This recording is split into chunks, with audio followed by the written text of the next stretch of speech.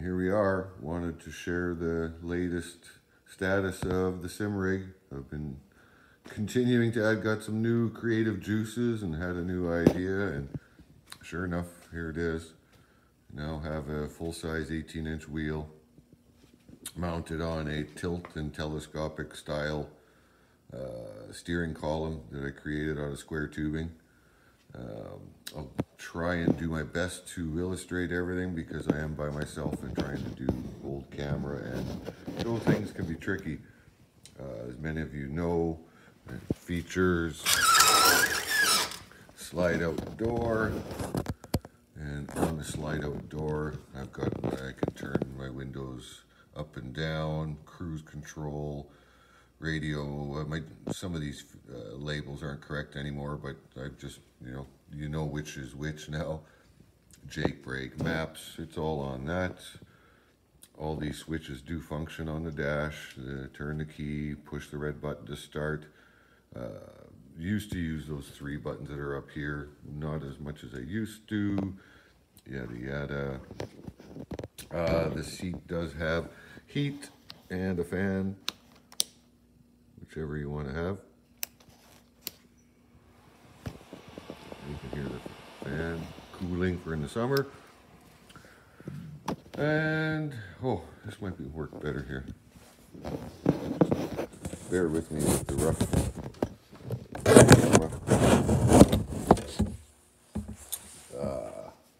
The seat it's connected to Shop Air.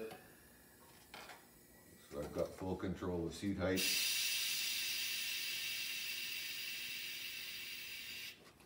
I've added this little side panel ever since I went to this arrangement because I lost my tabletop and I had the G29 clamp to the desktop or keyboard drawer, I guess you'd call it.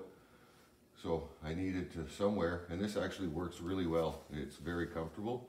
And I've actually got these switches working too, well, at least one of them for now. Turn on my ambient lighting. I've also got the remote on the side here for, where are we? There we go. For the lights, how's that looking? Yeah, the dash lights. Lights underneath there. Oh, and even my little side dash. Have to maintain function. This is my workshop, so I've got this on a hinge, so I can still access my tools. And it's also the same with this. This is just a panel sitting in front where I can still access tools. My 24-volt inverter to run the seat, heat and fan, because it's out of a 24-volt system. Of course, and everyone just loves my twin sticks, which are functional. Can't say fully functional because the second one I'm just using as my splitter. It's not an actual 5x4 or 6x4 spicer setup. All the gates in the second shifter are not functional is what I'm saying. But you do have 3, so you got your high, low, and I've also got reverse that functions on it. And this is all mounted, wooden box that I made and then covered in cupboard upholstery stuff. I had started with a brick inside to keep it stable, but now it's screwed down to the hardwood flooring. And yes, I really pride myself in, this is clean, no wires. I wanted everything tucked away. This is about the ugliest spot that I've got, is just coming around the dash. But everything else is fairly wire-free. Oh yes, let's give a demonstration of the tilt steering wheel.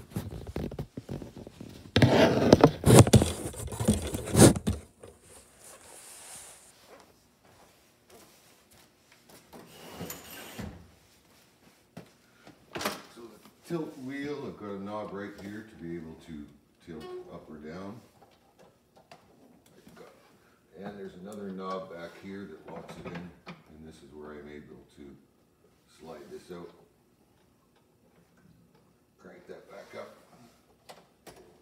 So there's full tilt up, and I got all kinds of range coming down. So it's I love it. It is a real game changer for comfort and feel, being able to drive like this. And yeah, turn, signal, levers at work, windshield wiper, flash, lever. This also is my trailer brake. Great feature for when you're coming into a corner way too damn fast until you realize it. You don't want to hit the truck brakes, you know you're going over. It really helps to just drag that trailer off the throttle, and typically you get through the turn. The CB mic, this works for Discord. I've been having trouble with it for Convoy lately, so I go back to my other mic setup, which I just usually put on the dash. What else have I done?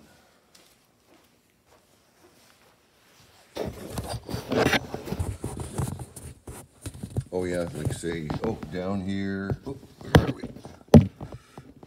Is the butt kicker controller and my volume power control for speakers. Oh, forgot to turn the CB powers up. You can change the channels. So it's just for looks. Obviously there's no speaker in anymore. It's through the game. And yes, it looks like it's Harry Potter hanging magically from the air, but it's actually a fishing line. And I've got it hooked up to one of those spring-loaded tether thingamajigs. Let's see if I can do this. That's how that works. Off of a bar hanging off of the cupboard. Yeah, you know, you gotta get creative sometimes. Track IR, gotta love it. Can't drive without it. And a sim dashboard using this tablet, and then I've got it so I can still power it up when the battery gets low without having to remove it. It's kind of sandwiched into the dash, so then when I do need to use a keyboard, I just flip it over and away I go. I can still use this as a normal computer. I just have my mouse, I put it on a board on my lap, and away I go. And then it's time to go back to trucking. Just flip it back down and I'm set. And what else? Oh yes, seat's got the butt kicker, but I'm sure you've noticed. There's the butt kicker amplifier. And yep, I think that is it. This wheel's so damn shiny, it's blinding. I almost wish I didn't get a chrome one, but there's no way I'm painting that. Yeah, that's it before I ramble on any longer. This is the rig. It's had a lot of fun building this. You know, it's changed so much, but each time it changes, it just gets more and more enjoyable, and it's just lots of fun to think this stuff out and set it up like this.